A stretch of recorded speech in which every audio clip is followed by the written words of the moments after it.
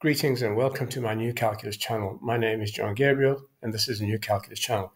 So shortly after I published this video, the definite integral is well defined as a product of arithmetic means. It didn't take long before a PhD in physics got into the channel and began to comment. So I actually stopped him because he's very typical of an idiot who doesn't know what he's talking about.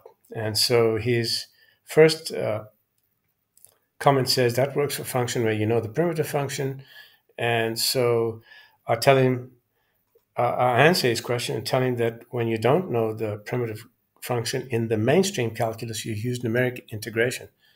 Whereas in the new calculus, you have something which is valid systematic integration, and it works for any function. So in any case, then he gets confused about arithmetic means. So he says, so if one does not have the primitive function, how does one take the means? So again, I've told him that you can only take the means through the primitive function or numeric integration, but he doesn't get it. So here's my answer to him.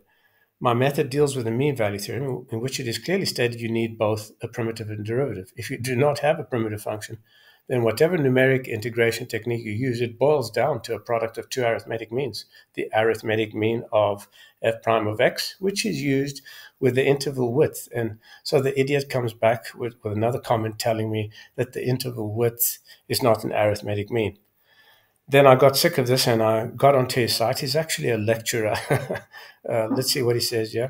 A PhD in physics, a teacher of M and PH, whatever the fuck that is, a textbook author and a social evolutionary, a humanist, and a gourmand. So the guy's name is Björn Feuerbacher. Don't even know where he's from, but he's an idiot. So in any case, he responds to my email a little bit later, again with the same drivel, even after I explained. So watch this video on the mean value theorem proof explained for hyper stupid mainstream calculus professors and teachers, and see how the idiots don't even get the gist of the message. And of course, you'll see the comments in this video here, where poor Bjorn doesn't understand even the basics. He's such an idiot, he can't even understand basic English. So that's pretty much it. My name's John Gabriel. If you're not already a subscriber, become one. Tell your friends about it. Become a member of my members only channel for a mere $4.99.